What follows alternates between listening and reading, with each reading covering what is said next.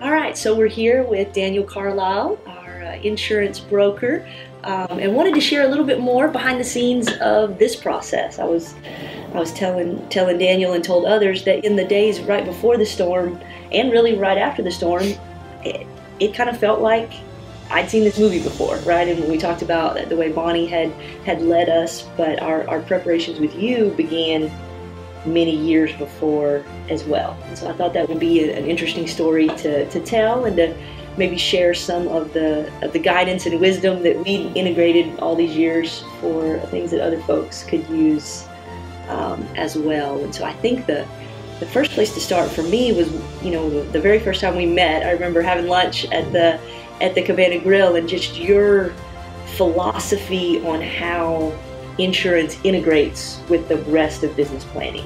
That insurance isn't, something you do once a year and you buy it and forget about it, and it's not really an integral part of your business planning. Right.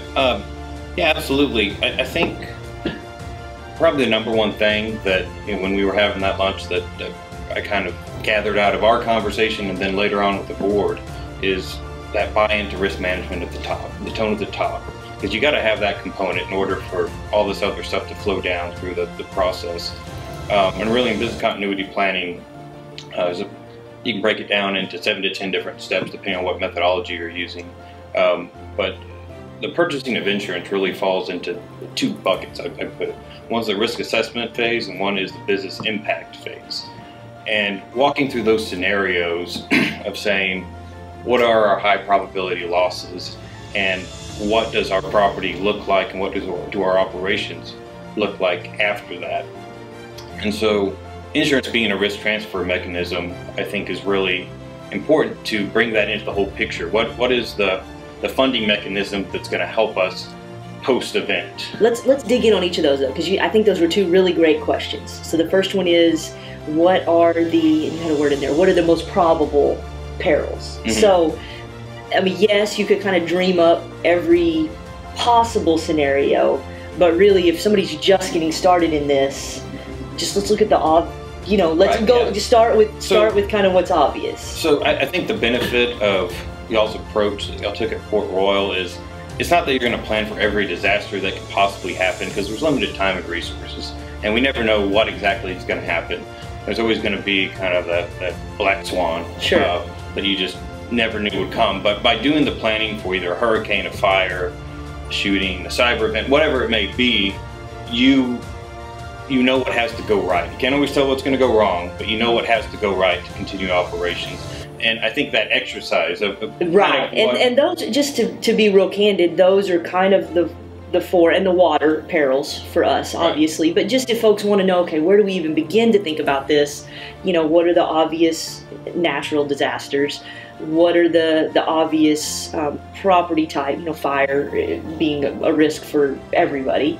What are the people-related dangers? So we have a lot of water, so there's that. And then now the active shooter conversation has to, I think, be in everybody's conversation, and then the technological ones, right? And so you think, as you said, you sort of think about what are the most critical processes and what can bring those down, right? Right.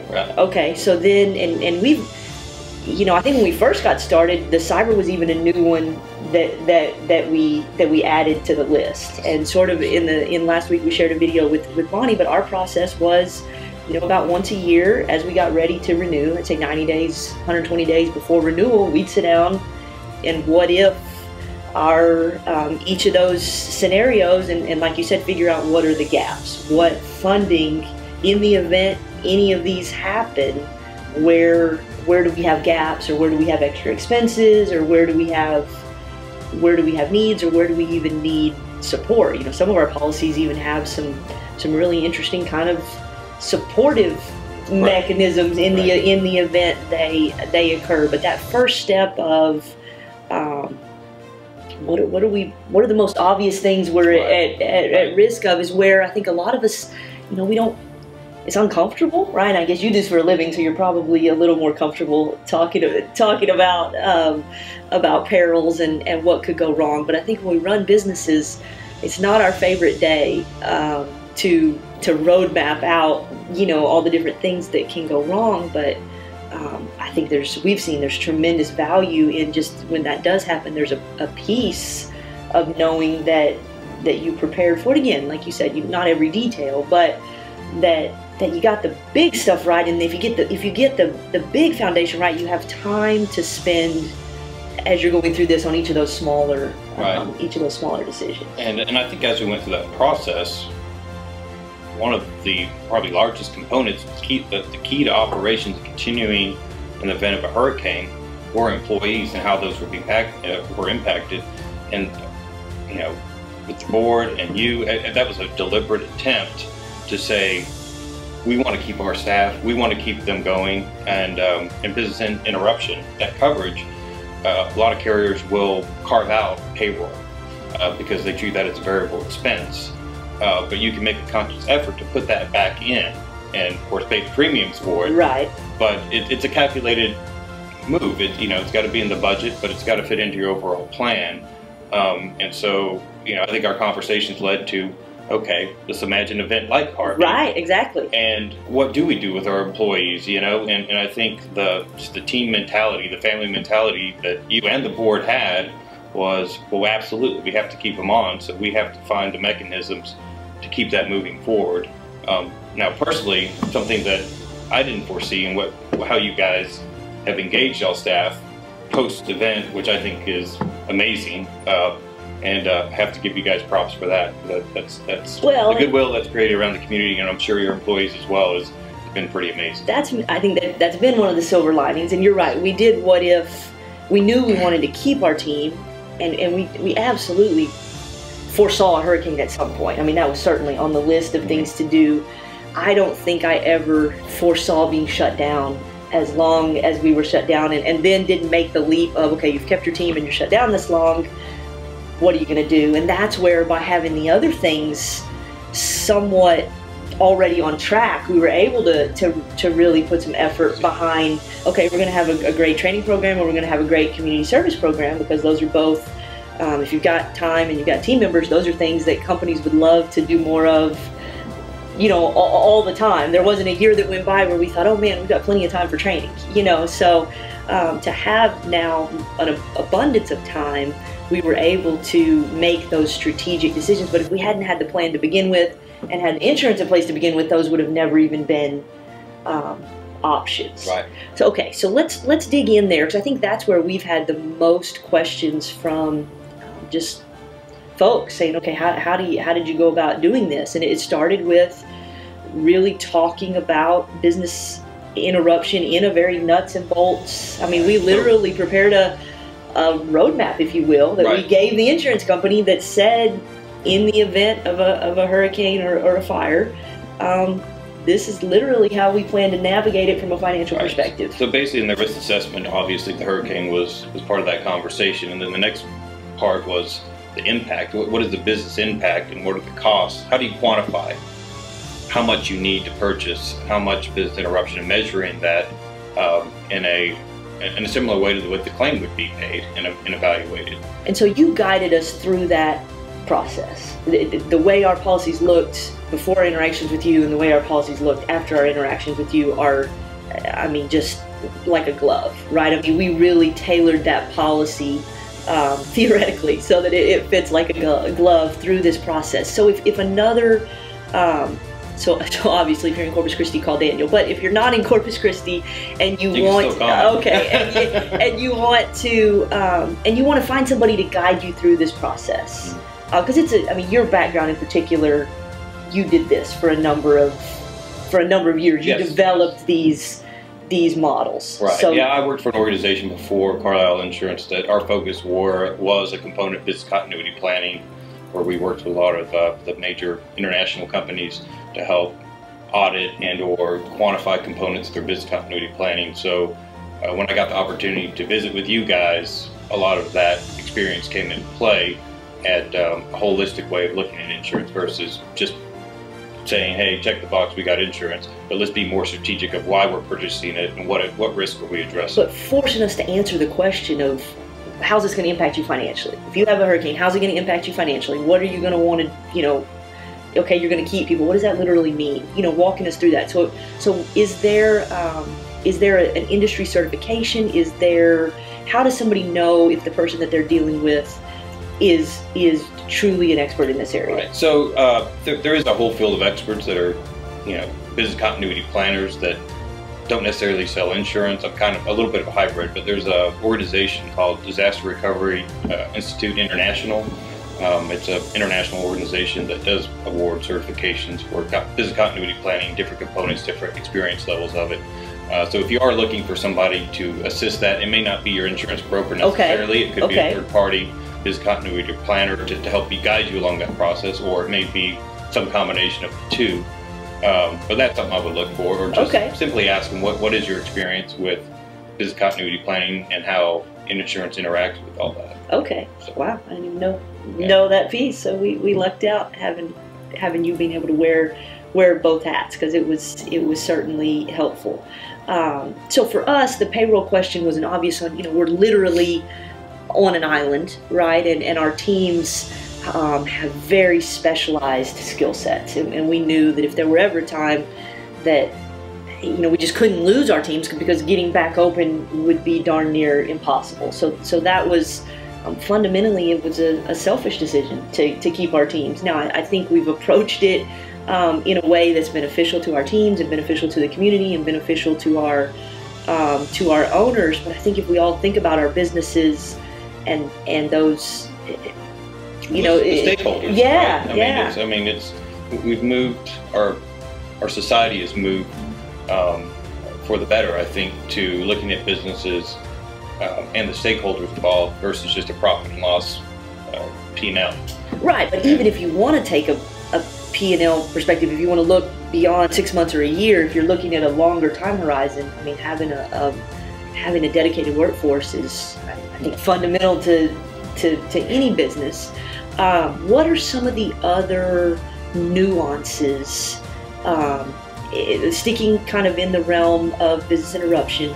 What are some of the other things that people need to think about in thinking about that policy and in thinking about planning? I know for us, like time periods are one of them. What are some of the other things? Yes, so you know, business interruption in general as a coverage, in the traditional sense, is triggered by property physical damage.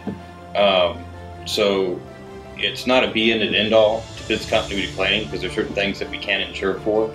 But when you are looking at it, there are several enhancements and endorsements that you can put on to help address it. Like I believe, for example, we were talking about what could really impact Port Royal if maybe it wasn't a direct hit, or maybe it wasn't a hurricane. So we looked at maybe a radius. What happens if the bridge gets taken down on the way to the island? Right. So, you know, we built in some contingent and some ingress egress business interruption because, you know, I think there was an event in South Padre Island where a tugboat or something like that actually took down a bridge. Now that could impact you. It may not be for a year or 2 years, but it could be for a week or 2 weeks, and depending on the timing of that, that could be a material impact to y'all's operations. So for a lot of tourist folks, I think this is a very relevant conversation, in that you're not just potentially harmed by a direct event, but even some indirect events, particularly if you've got access issues. Yeah, so like there's you access say, issues. Right? There's dependent property issues. So if there's, say, something in Port A, or Port A is down, are people going to show up at your hotel? And that would be a contingent business interruption issue. Once again, that could be added by endorsement, could be sublimited, could be covered at the same cost. So if they're a business that's dependent on, let's say you're right next door to SeaWorld, and you're a hotel right next to SeaWorld, and your business is built on SeaWorld being open, and for some reason SeaWorld's not open, then you're... So the traditional business interruption would only cover your loss if you incurred property damage, which resulted in loss of business. But if SeaWorld incurred property damage, you don't own that property, that would be called a contingent business interruption loss, and does not come standard when you just buy that coverage. So it's one of those things you want to ask about. Another thing that we talked about, and you already kind of led into, is the seasonality of your business. Because there are certain things that will either have a monthly period, a limit of indemnity, where it could limit how much you can collect per month, and or co-insurance issues where you don't insure for a full 12 months and you're penalized on all of your claims because you're underinsured.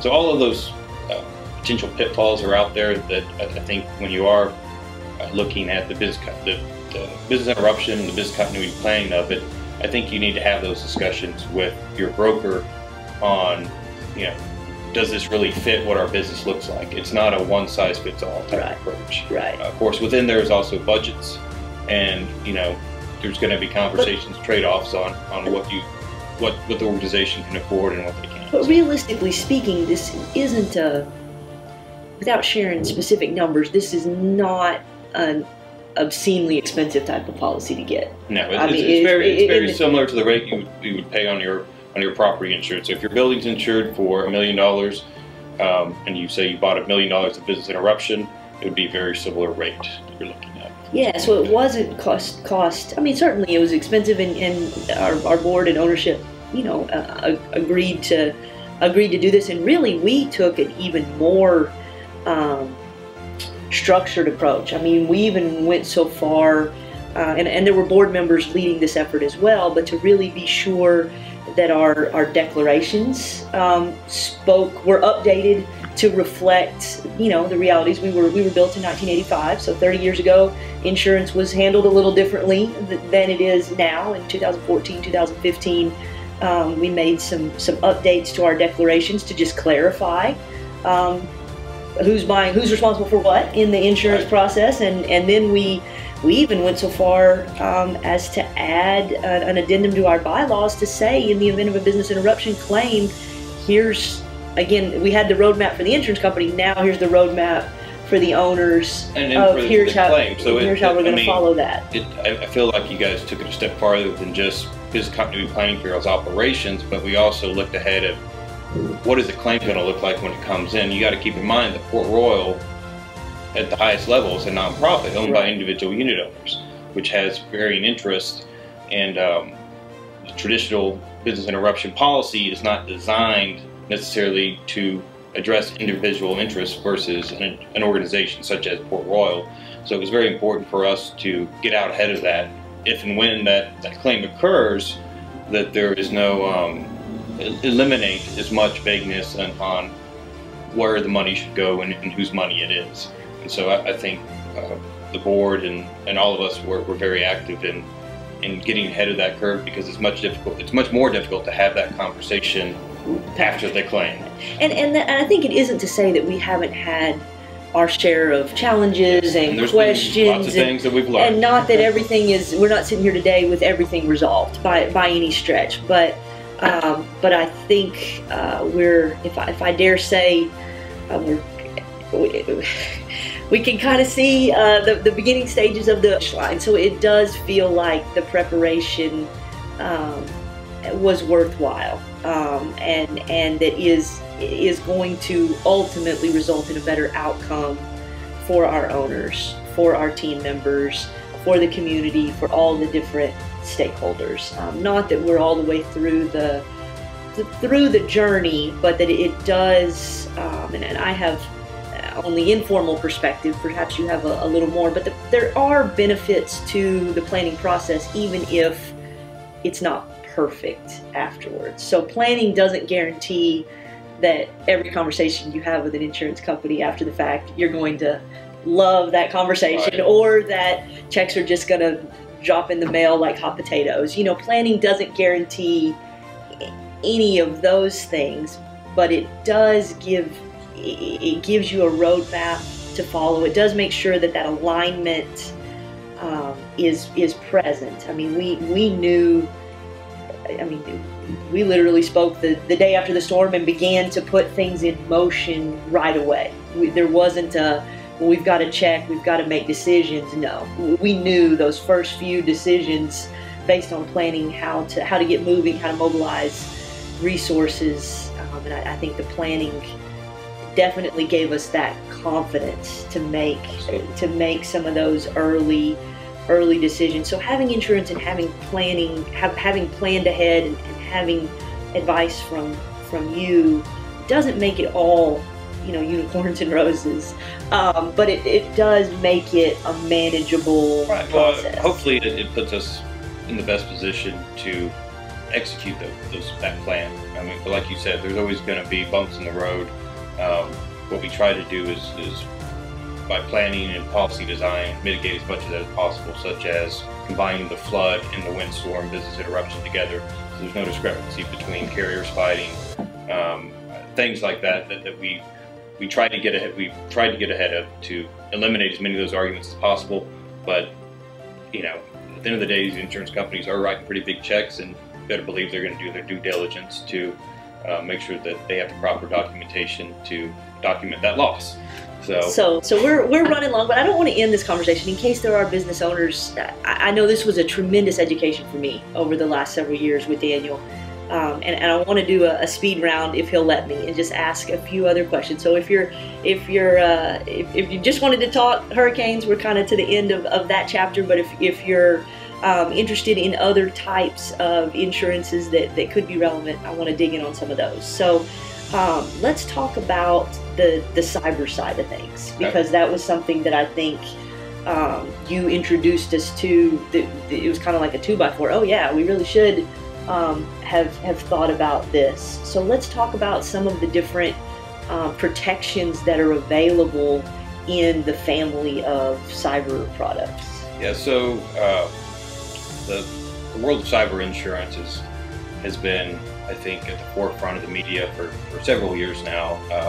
You had the Home Depot event, Target event, that's all in the cyber world. But where we've really seen both claims activity and insurance focus is more of small to medium business, because those tend to be more susceptible targets than the larger corporations. So within a cyber liability policy, there's, I would say, about 7 different types of coverage. So it's really a package of different coverages, because there's the liability aspect of it if the lawsuit comes because of a cyber event, which could be as simple as somebody posting something on your Facebook that maybe wasn't monitored and was offensive to somebody, and they file a suit. Basically anything that is electronic, more than likely is not going to be covered under general liability. Okay, so I think that fundamental statement there, for business owners that haven't had this conversation, could be like, oh wow, you mean it's carved out completely? So, because most of our transactions now are digital. I mean, I would say probably less than 10%, maybe even less than that, of our transactions are something other than digital. And then our communications with our guests, social media, websites, again, much more shifted to, we're not mailing postcards that often anymore. We're doing it that way. And so the cyber side of things really catches up sort of your old school traditional general liability type policies. There might be some policies that have a little bit here and a little bit there, but in order to truly get the breadth of coverage that I feel that organizations need today, I always recommend a separate standard cyber liability policy. Really, cyber liability probably is the right note. Cyber and data recovery, because it also goes into cyber attacks, ransomware, things of that nature, social engineering, where maybe somebody's email's been hacked. Say, hey, please send a check to this fictitious vendor. We've seen a lot of those claims recently that can be picked up on a cyber liability policy. Business interruption is also a component of cyber liability. So, once again, we talked about identifying key processes. Well, IT is absolutely an important process to almost every organization today, and a major event, could really impact your fundamental ability to operate. Absolutely. So, that's a component of it. Like I said, there's a whole, we can spend 30, 45 minutes talking about what cyber can and cannot cover, but the fact they call it cyber liability is really misleading, because there's interruption coverage, there's data recovery, there's notifying individuals, there's identity theft protection.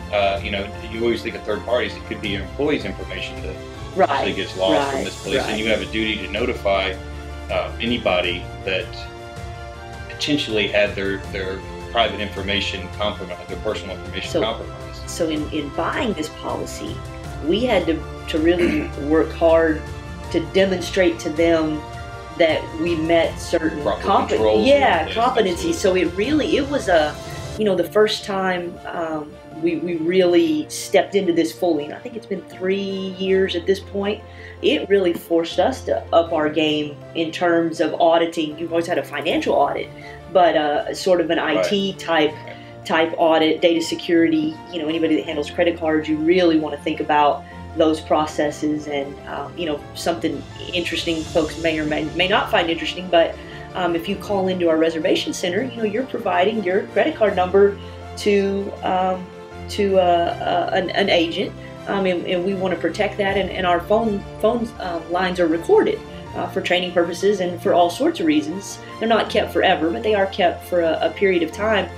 And one of the things we do is that segment is beeped out. So in the recording, that phone number or that credit card number is not a part of the recording. So if you were to hack in and get into our system and access the recordings, you're not going to get credit card numbers, things like that, that may not be immediately obvious.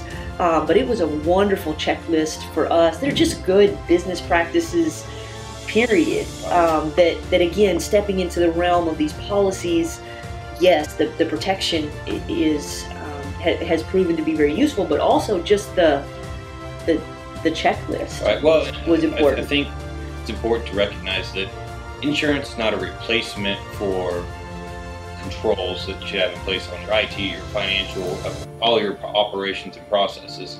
It's really the backfall. It's the backup. It's in the event that your controls didn't operate the way they're supposed to, insurance is there to help take over, because, like I said, if we can think of it and we can prevent it, then your money's probably better spent developing controls and preventing it. And that's, once again, part of the business continuity planning process is when you assess those risks, now you decide, do you buy insurance for it? Do you implement controls? Do you implement redundancies? It's all about building that resilience, if you will, and being intentional of why you make those decisions. Absolutely. So I think for us, it started with buying insurance, right? But it evolved into a much bigger conversation and a much deeper strategic partnership. There's no way we as a management team, or even as an ownership group or board, would really be able to think of all of the different things that you need to plan for. So in the context of buying insurance, we were really able to turn that into almost a SWOT analysis, right? A strategic planning exercise. And thankfully you were willing to spend the time planning with us, planning with me beforehand, and then we would present to the management team and get their feedback, and then we would present to the board and get their feedback. In some cases we would present to ownership. We were making some bigger shifts, but those refinement after refinement after refinement, and you end up with what we feel like was a really pretty protected scenario, and ultimately we'll see how it plays out. But I'd say we're doing fine, and we just thought it would be helpful to share this conversation for other business owners. I think you can even take the same approach to your family. Really, I mean, we haven't touched on it, but I think the concept of what are all the bad things that can happen? Let's have a plan for that, and if we have gaps, let's consider getting insurance for that. That fundamental thought process can apply to kind of any type of entity, and it's not as scary as it seems on the surface, right? I mean, the more we get rehearsed at planning for these things, the less intimidating they are. But and along that same line, what I think Royal is very good about doing is you always have to go back and revisit this plan. It's not a one time done. We don't have to visit for 5 years. I mean, risk evolve, organizations evolve, insurance evolves. So it's important that you keep that alive. And I think you guys are a great demonstration of that. Also back to the family planning, remodeling. I mean, kids are growing up, different ages, different things you have to think of. I mean, it's a way of operating, a way of living, and once again, it's going back to organization. I think the team that you guys have built with Bonnie's expertise and planning is just, it's a team effort. It's not something that one person can do. It's not something that one expert can do. It's getting management team involved and getting everybody together and say, what worries you the most? What keeps you up at night? So just to wrap up, and again, been a long video, but hopefully one that's useful if this is a topic that you're interested in. And both Daniel and I are available for questions. You can just kind of comment below or shoot us an email, and we'll be happy to point you in the right direction. But thank you for your guidance all these years, and your guidance during the storm. And I don't think there's been a week that's gone by that we haven't, or a day in some cases, that we haven't been in touch throughout this, and just really encouraging us to think about it in this way has been helpful. So really that's what I want to share with folks, is just think about it this way. Right. And I want to thank Port Royal also for involving Carlisle in both insurance and everything beyond, inviting me to this interview. I appreciate it. It's been a good partnership. Thank you.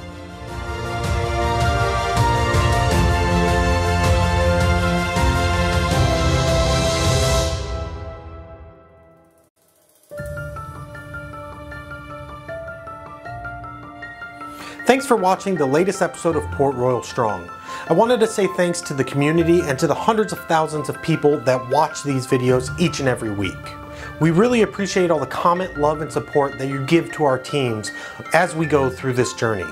To see all of our other episodes and our trailer, check out portroyalstrong.com.